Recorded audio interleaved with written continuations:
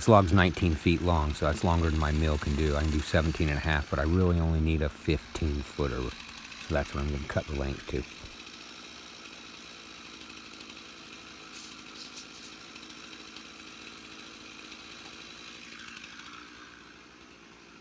This is a Douglas fir. I'm going to turn it into a 6x6 beam.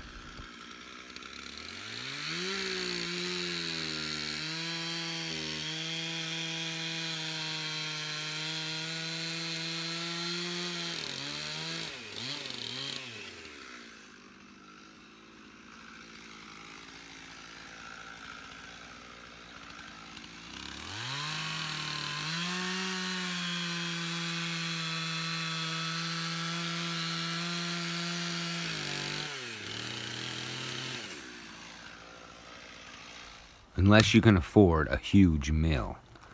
If you're doing a big beam like this, it's really hard to keep the pith out of it. So in that case, especially a small log like this, I will do my best to keep the pith right in the center of my beam.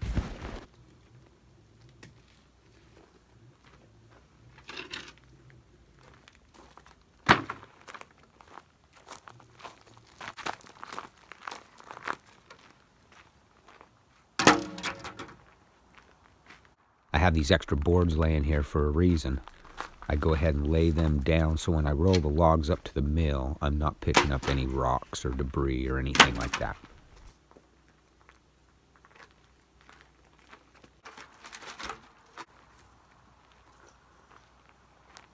These ramps have been a lifesaver for me. Even to get a small log like this up here by yourself is quite a task. Once I got these ramps, it made my life much easier rolling these logs up here.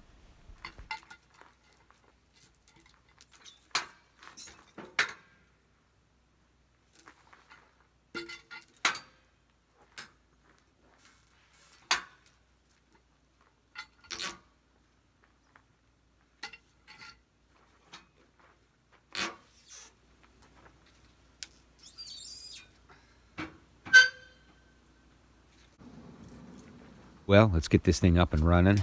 It's been about 20 minutes it's taken me so far, so we'll see how long it's going to take me.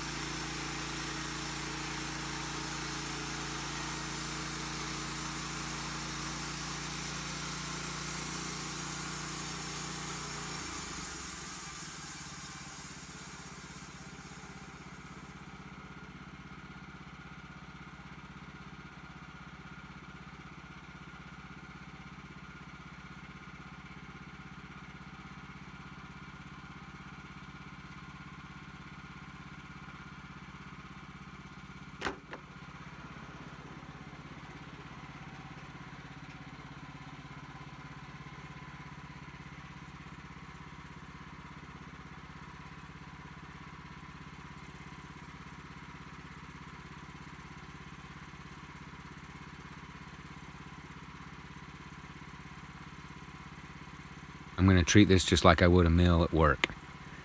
Clean my part off real good before I roll it to the back of my jaws. It'll keep everything square.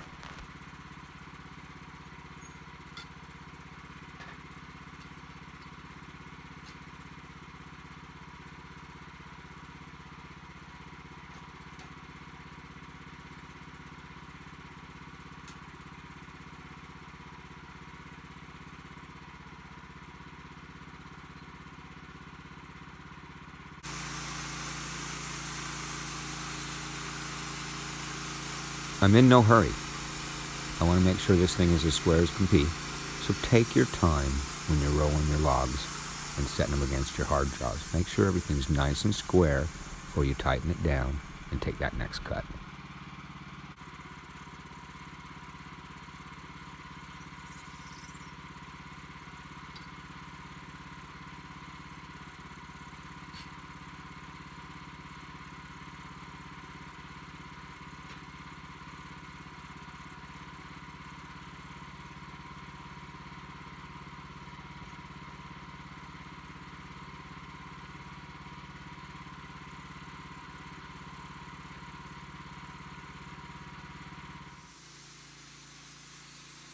Everything on this saw is manual.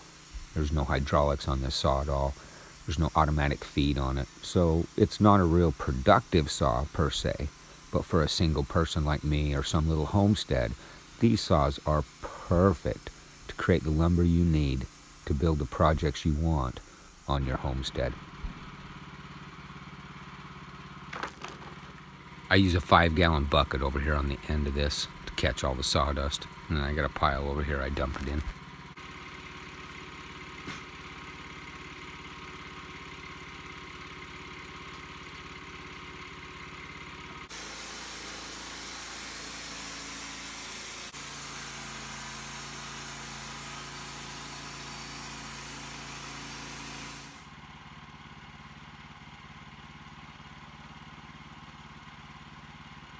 I'm always trying to burn wood, scrap wood as I go. If I'm going to do that, I might as well put my garbage in there, right? Everything that goes in my garbage can is burnable.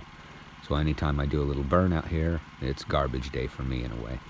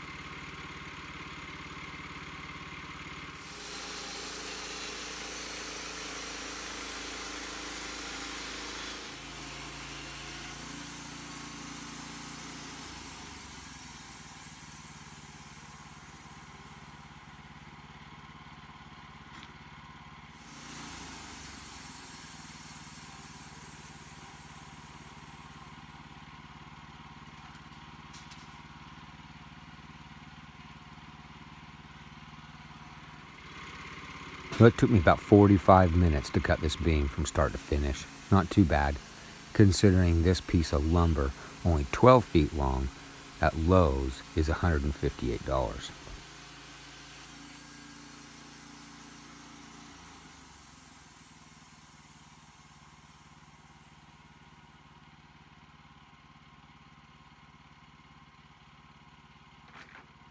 All right, that's it. I do have a little wane left there in the middle, you can see that. But the pith I tried to keep in the center of the beam the best I could. I'm thinking I didn't get a chance to show you where the pith was. You can see it's right there in the center, and then you can see how square it is. Looks good. I got a light in here, a little solar one. Little panel there, a little light, works good. I can work out here at night now. I was editing the video and I'm like, oh, I didn't even show any of that.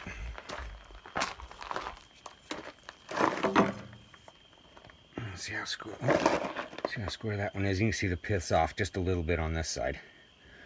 But for a 14-foot beam, that's pretty good.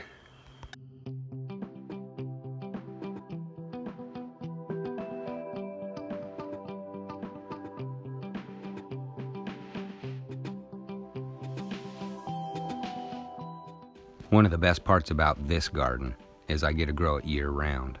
Now, that's not to say that I have peppers and tomatoes all the time, but I do have a year-round garden.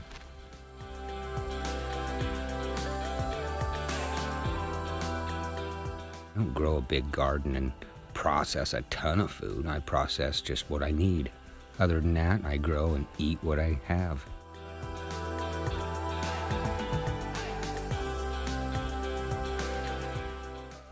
When you start making noodles for yourself, you'll never go back to the store-bought noodles. They are just superior. And, you know, they're fresh.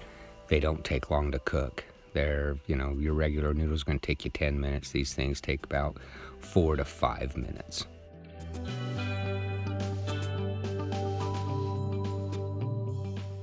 There's some really nice machines out there that'll do all kinds of noodles for you. So you can look into them too. I do everything by hand, you know that. Make sure if you're doing them to get them floured up good if they're going to sit around for a little while and they won't stick together.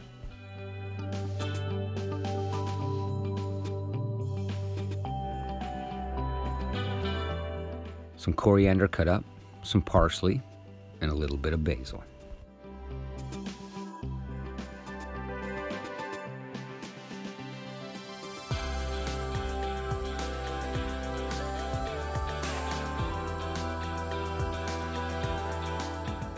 Now I didn't have an onion or I would have cut that up too, so I'm just going to cut up these 2 peppers. I got the banana pepper and then I've got a jalapeno. I'm not going to use the seeds in the jalapeno, just the pepper itself.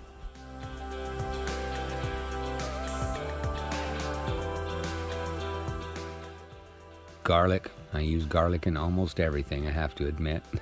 So 3 cloves of garlic here.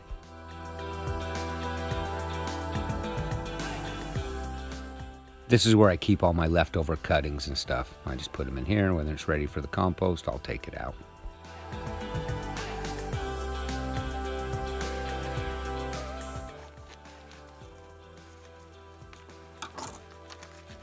Just like always with your hamburger, get a nice hot pan, get it going hot. Get your hamburger in there in little tiny chunks. You don't want to boil this stuff. Don't cook it on low heat, cook it on high heat. A little salt and pepper for sure. You know, when you start grinding your own meat, you start using it, it just cooks so much nicer. You can get it into little tiny chunks easier. I just love grinding my own meat and my own hamburger.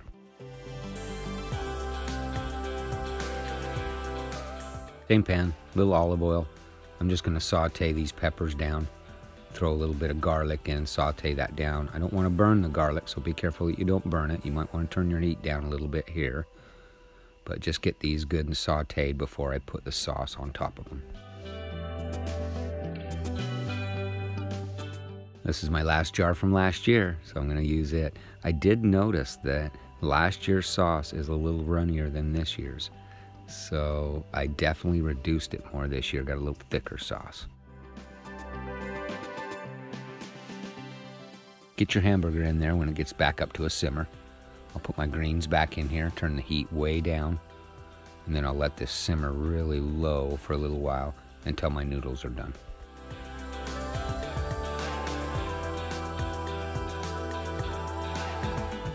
As usual, it's getting dark on me again. I had to get my headlamp out so you can see what I'm doing.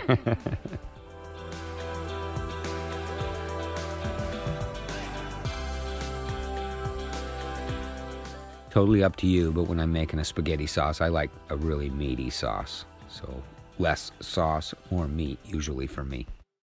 How is everybody this afternoon? I hope you're having a fantastic day as always. I wanted to get on here and talk about a website. A friend of mine reached out to me and made a website for me. If you'd like to go check it out, feel free. It's at www.aloneoffgrid.com. He's been working on the crawlers. It should be at the top of the page as soon as you pull it up. If you'd like to go visit that, feel free. I've got some pages over there that I follow also. There's a little biography of me over there and just some pictures right now.